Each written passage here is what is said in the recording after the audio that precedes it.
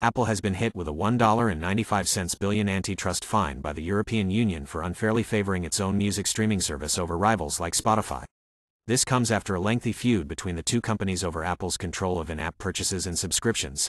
The EU Commission found that Apple prevented users from being informed about cheaper subscription options outside of its App Store, resulting in higher prices for consumers.